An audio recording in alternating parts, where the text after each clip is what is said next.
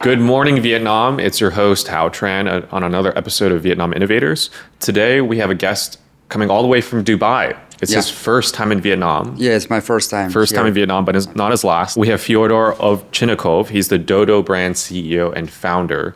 Dodo is a relatively new brand to Vietnam. You might recognize the pizza locations that they have here. Just a handful of restaurants now, but potentially hundreds more. Let's see. But they're all over the world, including Russia, the Middle East, Central Asia, and probably a few other places I don't know, but we'll find out. Africa. Yeah. Okay. So a lot of emerging market destinations for Dodo Brands.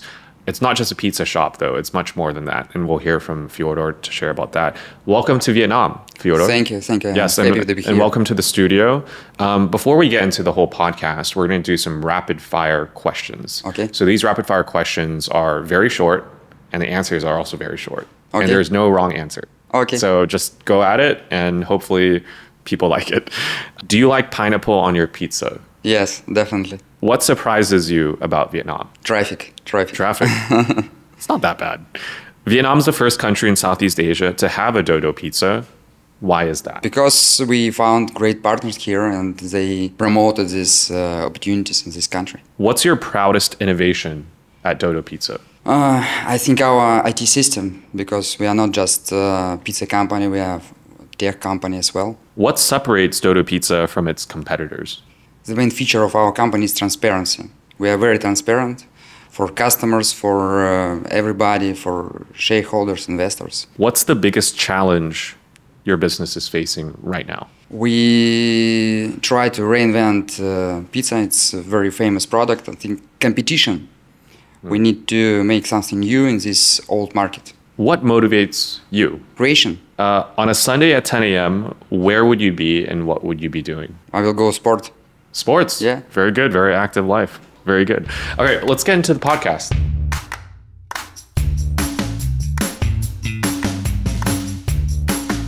So Fyodor, first question for you is, and you just mentioned yourself, it's pizza is a language. It's an old kind of product that people are aware of already.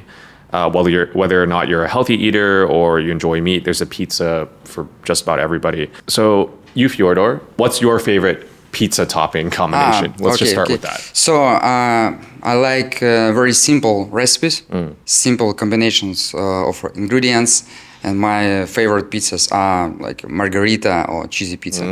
Okay, so very simple. Yeah. So Fyodor, we've got a pizza delivery from Dodo Pizza. It's my first time trying the pizza. So what I need from you is to kind of share and explain this particular one that we have here. Okay. And what am I tasting? I'll try. So what do we have here?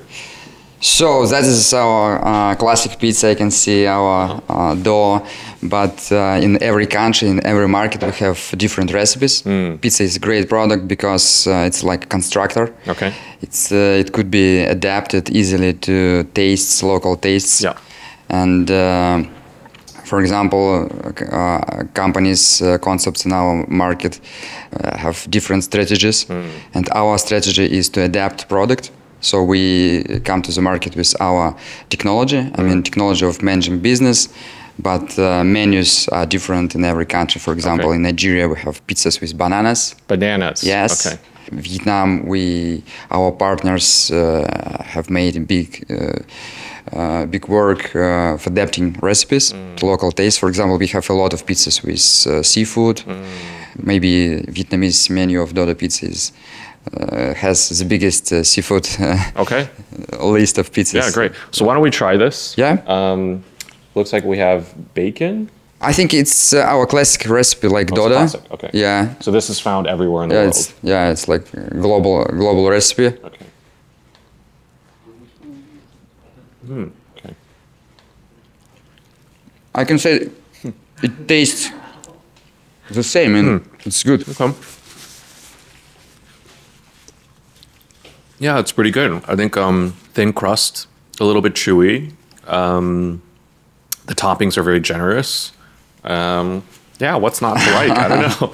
So consistency, that's obviously very important. Yeah, of course. I think that consistency of quality and service is the biggest challenge in our business. Okay.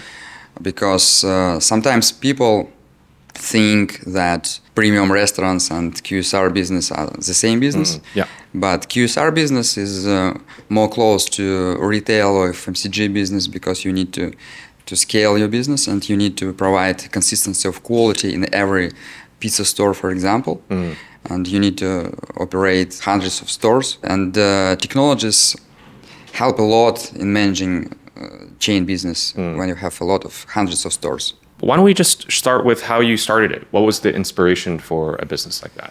So I started our company just 12 years ago in a small city, in a small distant city in Russia, northern city, and at that time I was a failed entrepreneur, but I dreamed big and I thought I tried to find an idea which could be scaled globally. So and I decided to combine just this old business as pizza delivery with technologies to create something we call smart pizzeria. So that was my idea, and after before Dodo Pizza, I didn't know how to make pizza. I didn't know how to manage restaurants. So I went to St. Petersburg, it's a big city in Russia, and started to work in QSR businesses, QSR restaurants, quick service restaurants to learn, to study, to see inside how it operates. And why did you tackle the pizza business specifically? Because as you mentioned, everybody's aware of it already. They're probably very well-established brands in that space already. Why pizza? I did it intentionally because I didn't want to reinvent the wheel. I just wanted to make it better. So it's very difficult to create new demand, new product. You need a lot of resources to switch people choices. So my idea was to take old product and combine it with something new. And in this case, something new was the customer experience, the technology, the speed, but also the consistency, I guess you could say. Dodo Brands, tech company, creates digital solutions, IoT, big data, IT. These are a lot of different words. Does the average consumer know about that, or is the objective to actually have them not know anything, or they feel like they're just going into a pizza shop and they care about the food experience? Walk us through that customer journey. Of course, we sell our food experience, whole experience, I mean service and emotions which pizza gives people.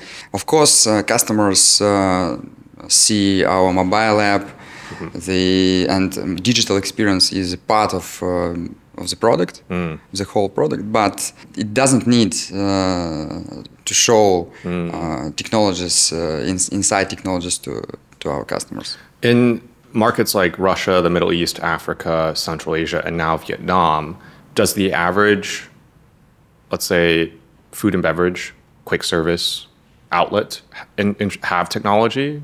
Of course. Yeah. Of course. Is it? But there is a difference.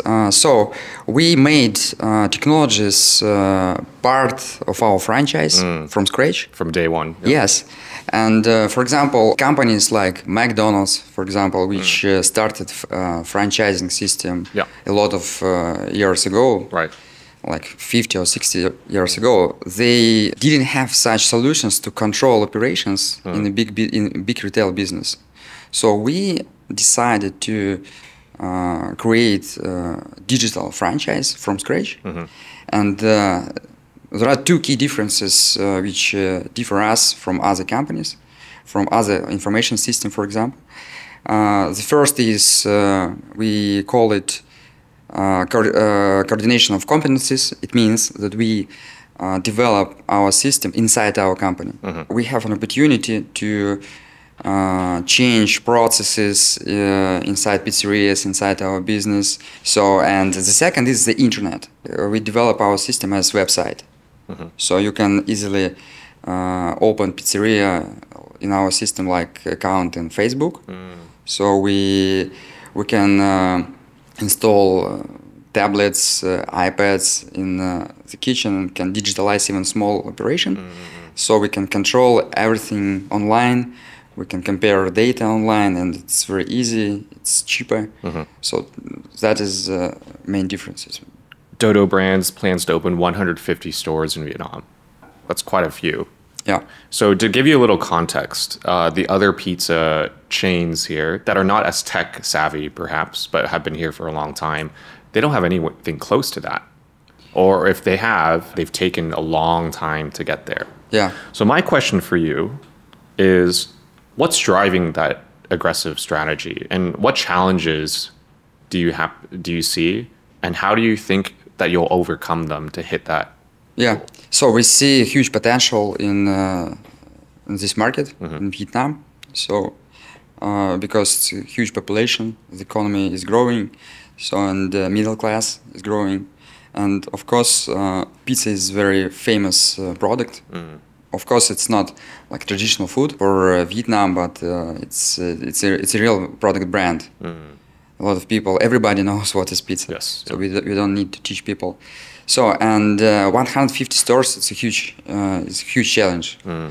So first of all, we need to find a proper model for this specific market. We need to find proper locations. For example, we need to have strong business development strategy. We need to build a brand here. So it wouldn't be easy journey for us, but we are ready to invest our energy, a lot of time to this market because we see big future here. Fyodor, your fourth pizza in Ho Chi Minh City, quick fact here, quickly became the top earner in the entire chain. Why do you think this location was so successful, and how do you think this success can be replicated throughout the country? Yeah, when we come to any new market, first of all we want to try to find proper model to scale. Okay. Our first stores in Ho Chi Minh are located in the center, in a big, expensive locations. But fourth store is located in a suburb. Okay. And where there are not so many competitors. So maybe we find a proper model to scale, because we need to have profitable unit economy to start scaling. So you believe that every location opening from now on doesn't need to rely just on economies of scale. It should stand alone in itself as a profitable contributor to the chain. Okay, to your first visit to Vietnam, you are the founder of the entire brand ecosystem. What's your ultimate goal for the company? So I can't say that it's a goal, it's dream, it's a vision. We want to build a global food tech company. Global food company. Yes, okay. I can say food tech company. 3 years ago, we decided to go to another product. We already developed a big digital platform for our pizza business. We combined pizza business with technology. So, and we decided to start inside our company new startups. Now we have coffee shop concept, doner kebab concept. And I see our company as a global food tech company which developed different concepts based on franchise and technology. Okay. In partnership with entrepreneurs with different cultures, from different markets, different countries. Okay. So that is my Tell dream. me about the other two brands that you have within Dodo. Yeah. Where are they currently? Do you see them coming to a place like Vietnam? I did a little research about the coffee one especially. It reminded me of the coffee shops in China where everyone does like WeChat Pay and everything is you can order in advance and you don't even have to interact with the barista actually. It's really quick service. Tell me about those two concepts and if you think that they can apply in a place like Vietnam. I strongly believe that our coffee shop concept could be scaled around the world. I believe that it could be successful. When I started Dodo, I didn't have a lot of resources. I had nothing. When we started our coffee shop concept, we had developers, we have resources, we have resources to invest in long-term way. Coffee is a unique product because this product has the most frequency in the market. You can buy coffee just twice a day. Right. So and we see an opportunity to digitalize this routine process Because if you buy coffee twice a day, you can use mobile app. If you use mobile app, we can find value, how to make experience of this routine more convenient, better for customers. So, and we develop now like digital coffee shop. We try to have 100% online. Okay. From our mobile app. We try to convince customers to use mobile app. So you started this concept in Russia, I believe. Were people used to using apps to order food and drink? Not delivery necessarily, but... We just, for example, now we have about 15 coffee shops in Russia, in Kazakhstan, in Dubai. Okay. And we've just opened new coffee shop where we have about 99% orders via mobile app. 99%, wow. Because we organize space of this coffee shop to make this digital experience more convenient than traditional. Okay. So we don't have cash desk. We just have special table with special screens where our baristas put drinks, coffee, tea, food. So when it's ready, and customers which ordered them in mobile app could take it and they see the numbers of order or their names and screens. The space is very open. We don't have like border between cashiers, like baristas and customers. Oh, fascinating. Yeah, and this experience looks very convenient, very understandable. That's why we have such results. And digital gives us a lot of opportunities to interact with customers. We try to make coffee shop for every day. So we want to offer our customers, our guests, everyday new product. And we make very deep customization because you can customize your product in digital more easy than in real life, because you don't need to tell baristas what recipes you want. So you can adjust your drink in the mobile app. You can choose, for example, milk from 8 kinds of milk, from cow milk, oat milk, and so on. Yeah. Fascinating. And I really like hearing that you're approaching it from an emerging market kind of angle too, because we think of these technologies being in super developed countries where payments are all made mobile and everyone's got an iPhone, let's say. But this is great.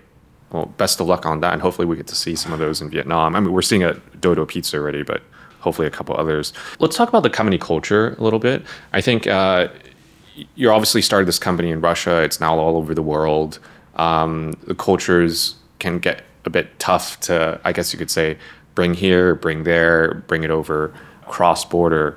What are the key lessons you've learned about building the foundation of the company culture and then translating that to your partners, such as the one that you have here in Vietnam, to make everything happen locally? As I said, we are a very transparent company.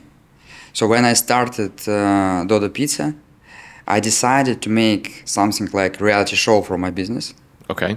I started a blog on the internet, and I wrote everything about business. I mean, about sales figures, about my profit, about my losses, about my dreams, about my plans, and about my values. I said I would be transparent for everyone. And this transparency gave us a lot of promotion, because it was a great advertisement, because it was fresh, something new. Yes, and that transparency attracted people who shared the same values. Yeah. We found colleagues, partners, and that was a basement of our culture. So they kind of found you online. Yeah. This business was it grew through social media because of social media, because of the internet. So people followed your writings about the business you were building from 5, 6, 7 years ago, however long it's been. Yes. Over time, as the business has expanded, someone from, let's say, Vietnam was like, "Wow, okay, let's reach out and connect." Yes, and it's interesting then when I visit our partners in different countries, I see the same values, see the same people. And I can say that even cultures are different, but there are so common. Yeah. Because our values, like honesty, transparency, wish to make great products, great business, great service. It's common. Okay, that's truly a cross-border business. Connected us. Amazing. All right.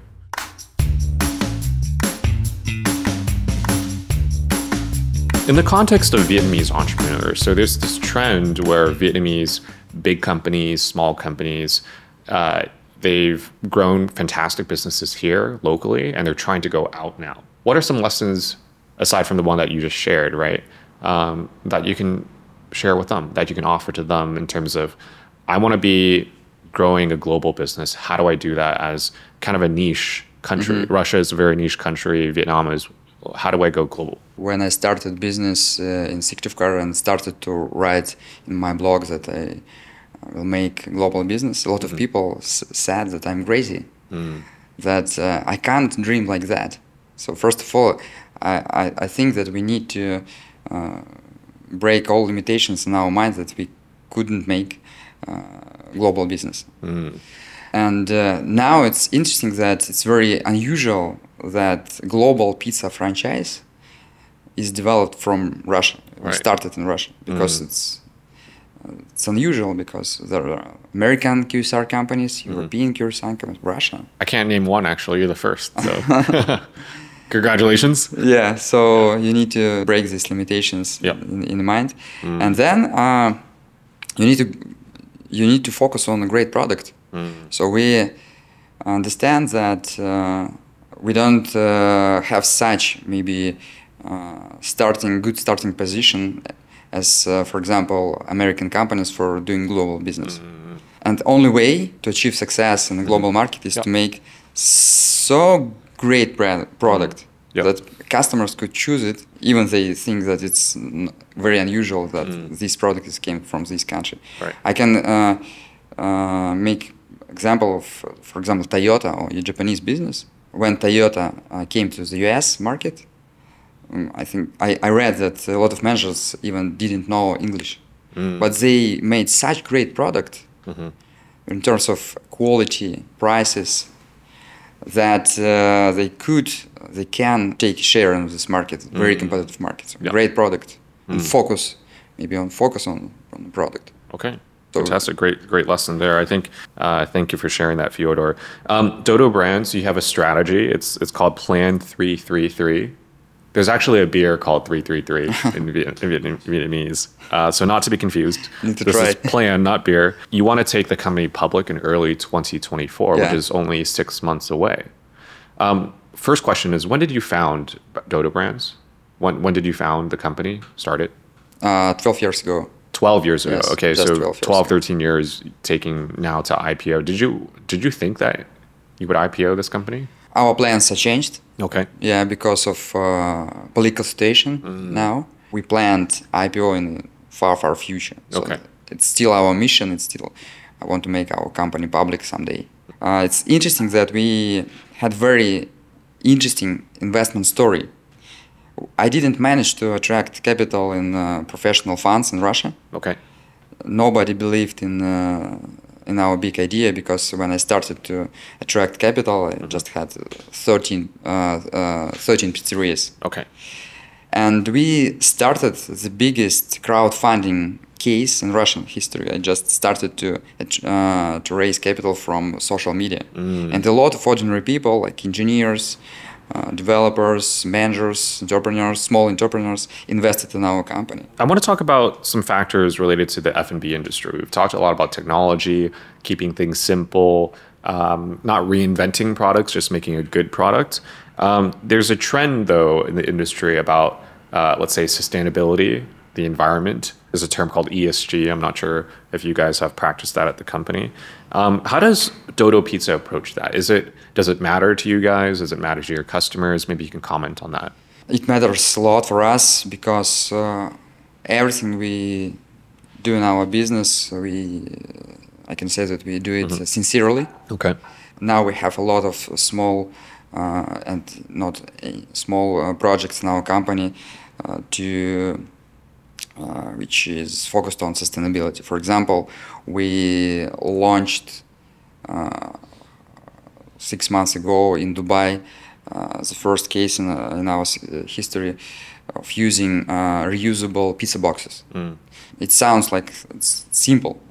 It's plastic box for pizza, but for our business, it's a very big project because we need to adjust a lot of processes to make it profitable, to make it efficient, and it works now. About 20% of orders, delivery orders, are delivered in a reusable pizza case. Walk me through this. So I have a reusable pizza case. It's plastic, it sounds like. If I am a repeat customer, I can kind of exchange it every time. Is that how it works? Usually it works like the delivery guy comes to customer, gives pizza to him, and customer gives back reusable bag. Immediately, immediately. right away. Oh, but okay. We are ready, but we can take it later. Okay. We are developing special features on our mobile app to manage reusable cases. Interesting. A good way to have repeat customers too. Very good. Let's talk about food waste. You guys sound like a very efficient business. You know, you get down to the data, the tech, and I'm sure you're applying that into the production of the products as well. How do you guys think about food waste? How is that controlled and managed at the business, not just for the customers, but for your team? How do you approach that? Pizza is quite simple business comparing to maybe premium restaurants with a huge menu. You guys have very simple ingredients. Simple ingredients, simple process, and we have information system. So we try to use benefits of our process and information system to control everything and to reduce waste, because it's not only about sustainability, it's about efficiency as well. It's about profitability as well. So we try to forecast our sales, to forecast our demand, and to meet the demand.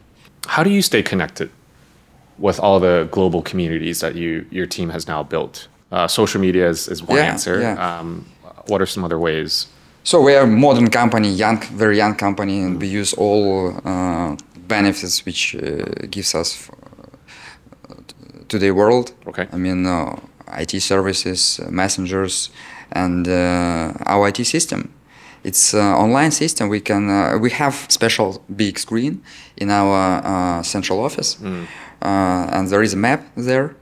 And we can see every order in online every second. So this map is like a lot of dots. This map shows how we control online our business. We can see everything online. For example, we can see even mood of our employees in every pizzerias, because we make special happiness rating. Our employees have special personal accounts in our system. We can interact with every employee, and now we have more than 40,000 employees around the world.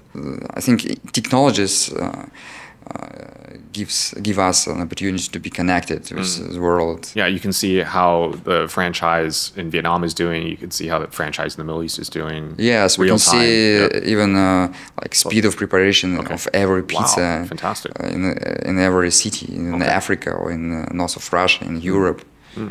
Okay, very cool. Looking ahead, what trends or opportunities do you see in quick service in the pizza industry that you're kind of spotting out already that you hope to kind of take advantage and leverage moving forward? Technologies could help us to make our business simple to manage. I mean, for example, fast food QSR business started with very simple menu, because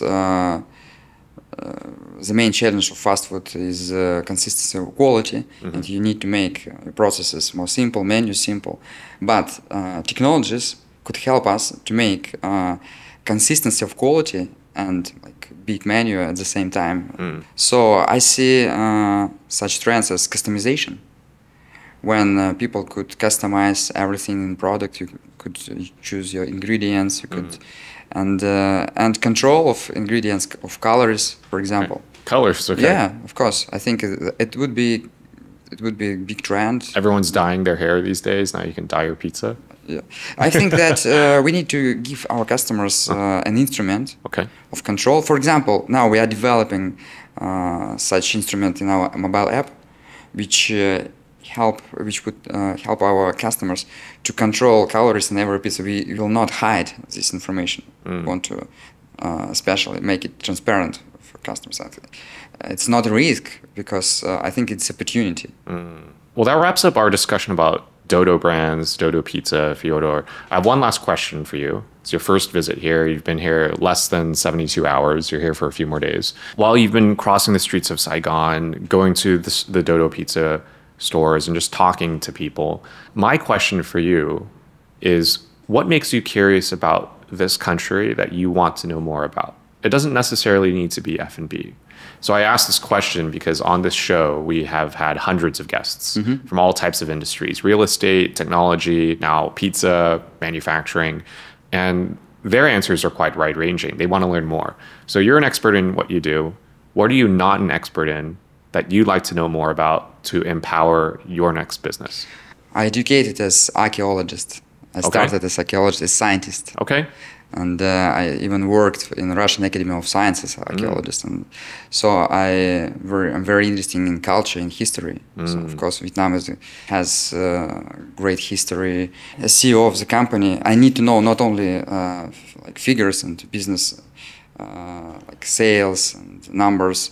I need to feel the market. So sometimes I visit the market just to feel it, just to work on the streets, to see people. And I think it's very important to understand business. Very good. No, I like that perspective because sometimes as a CEO or a business director, you get too bogged down with the numbers. You lose your vision of everything else. And sometimes you need that in order to have that perspective. So, well, very good, Fyodor. Thank you for that answer. Hopefully our show and everything you're seeing here in Vietnam today can help answer those questions. Thank you, everyone, for tuning in for another episode of Vietnam Innovators. We've just had the CEO and founder, Fyodor, of Dodo Brands on the show. He's coming all the way from Dubai. Look out for more Dodo pizza brands popping up all over Ho Chi Minh City, Hanoi, and all over the country. 150 in the next 3 years. Maybe we'll have you back in 3 years and see if we've hit that mark. If yes, if no, why? We'll find out. Thank you so much, Fyodor, and appreciate your time, and have fun for the rest of your trip here in Vietnam. Thank you. All right, see you guys next time.